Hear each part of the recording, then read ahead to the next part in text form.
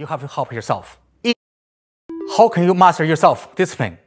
You have to discipline yourself. Nobody can help you. You have to help yourself. If you don't discipline yourself, how can you move your life forward? Impossible. There's always a simple way to make excuses. You have to always challenge yourself to sharpen your life. Our lives, just like sharper blade. You don't use it. You don't keep sharp it, become rusty. That's why I always say that. Yeah. Sharp your blade, sharp your life. It's hard to believe the time it's been since January 6th took place and how far we've come. You know, as we stand here in the shadow of our nation's capital, it strikes me of what an iconic building this is and has always been. A representation, a physical representation of all of the values that we in this country hold dear. I often tell the story, I come in on the train because I am a congresswoman from New Jersey, and so I come in on the train, and as we're driving to the Capitol from Union Station, I often can't help but be amazed that that's my office. That's where I get to work. And that sense of awe has carried with me up until this day. So with that in mind, you can imagine how hard it was for me to believe, even as I was sitting on the floor of the House, that our beloved Capitol was being attacked by American citizens sent over by the President of the United States because he didn't want to leave office in our democracy.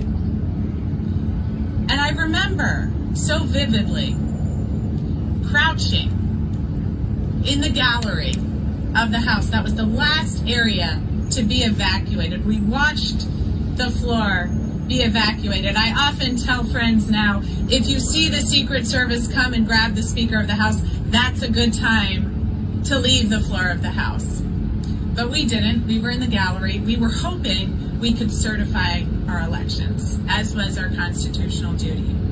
And so as I was there, I was crouched down because we were concerned about active shooters. I was holding my cell phone in one hand to call my family, as other members were calling their families because they were afraid they weren't going to make it out of the gallery. And I had a gas mask in the other hand because we were concerned of the rioters if they broke through those barricades.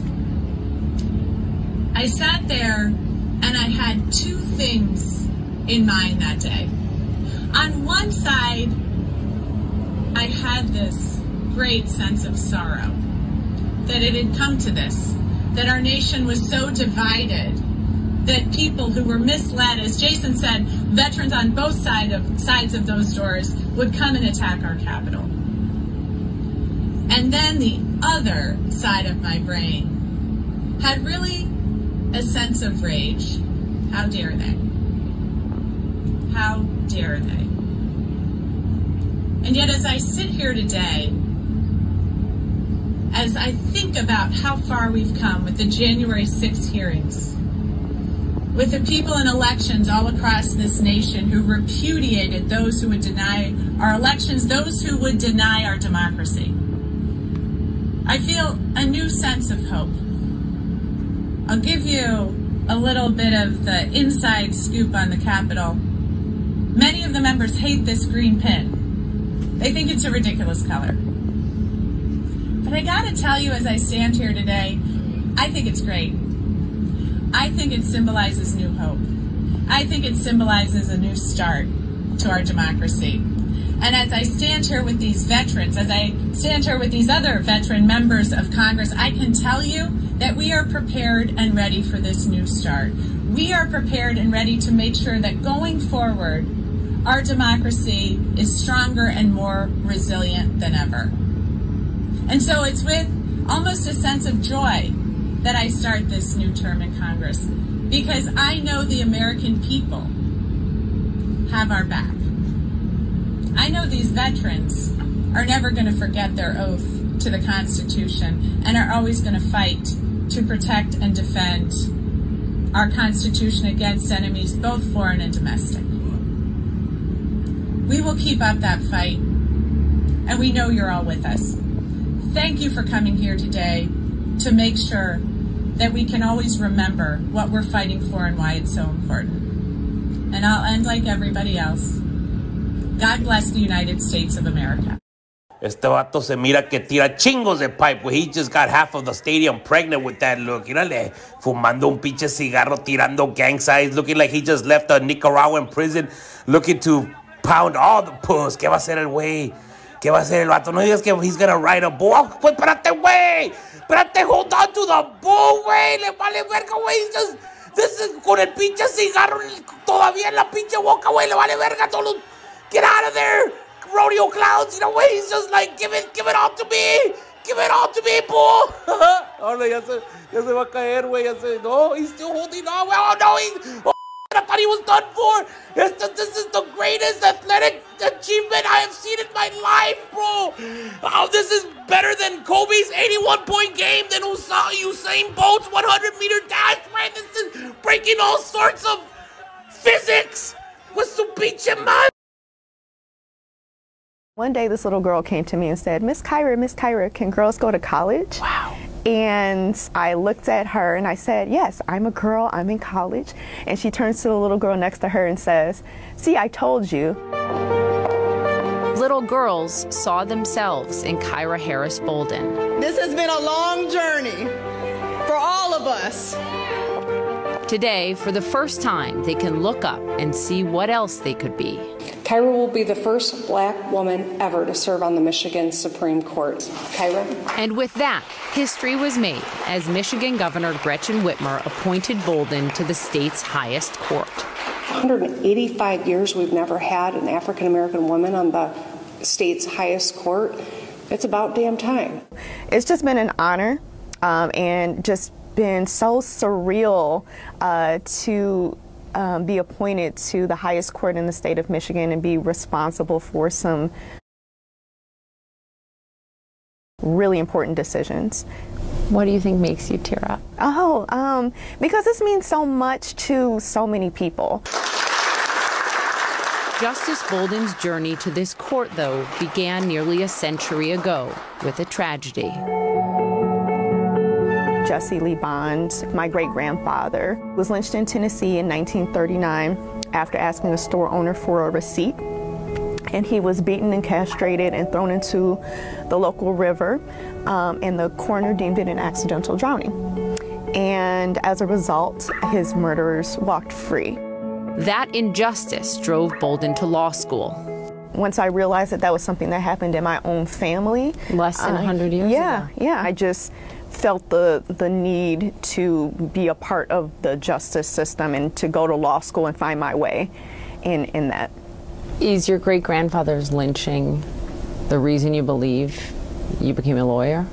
It was definitely a large part of it. She would go on to serve 2 terms in the state legislature and then take a leap, a chance at making history. We need to make sure that we have justices on our Michigan Supreme Court that believe in equal justice under the law. She didn't win that race, but when a seat on the court opened up this summer, she was the governor's first choice. Thank you, and thank you very much. Her daughter Emerson, not yet 5 months old, too young to know the history her mother has made.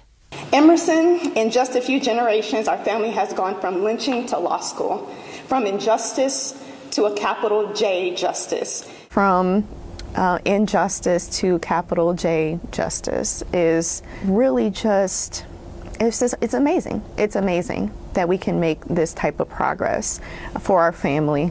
What do you say to people who look at the state of racism in America today and don't see it as enough progress? It's not. It's not enough.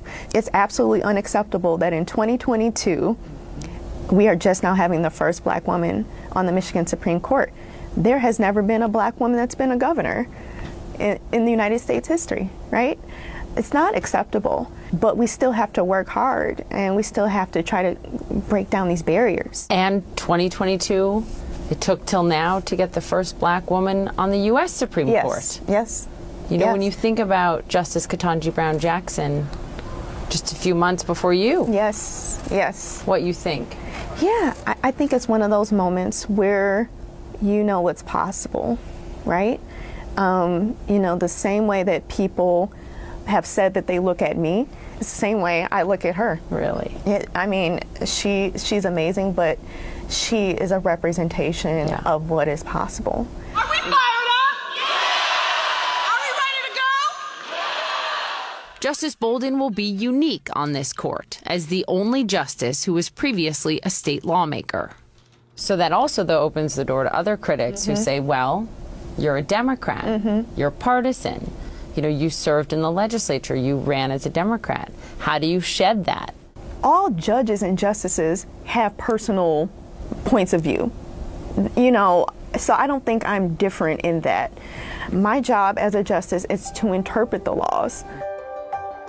We have the opportunity to protect justice for generations to come. Did you know that? In a fitting full circle, she will fill the seat of Chief Justice Bridget McCormick, whose campaign was the first she worked on a decade ago. The state is getting a smart, savvy, and hardworking public servant as its newest justice.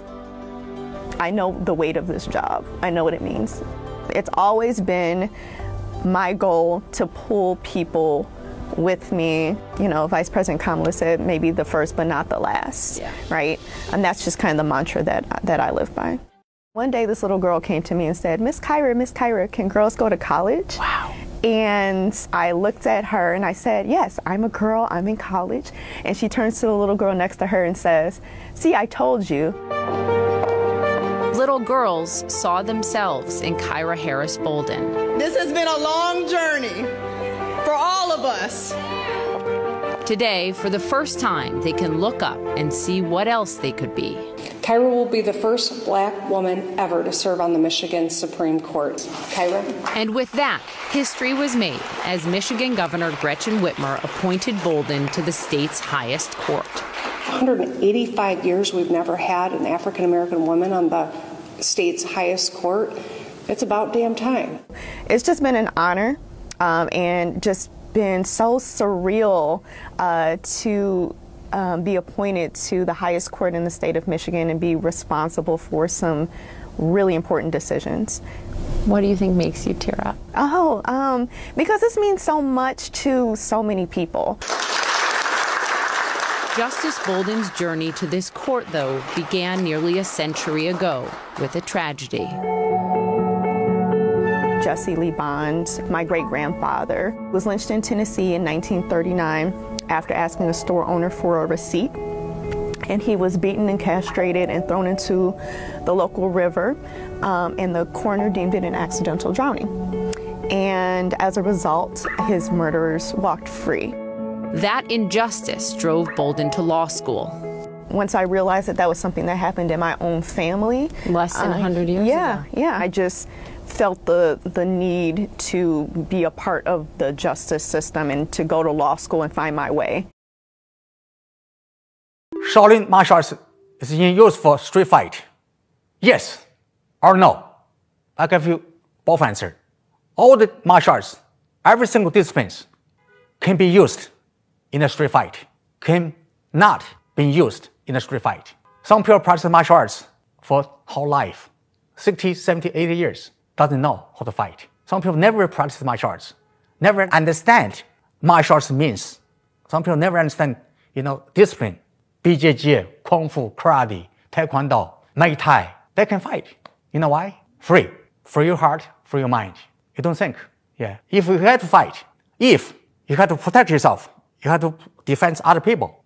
You practice martial arts, so probably been told that way. Should I punch first? Should I jam first? Should I headbutt? Should I use my shoulder? It doesn't matter. If you understand yourself, if you make yourself excellent, every martial arts, every single discipline can be used in a street fight.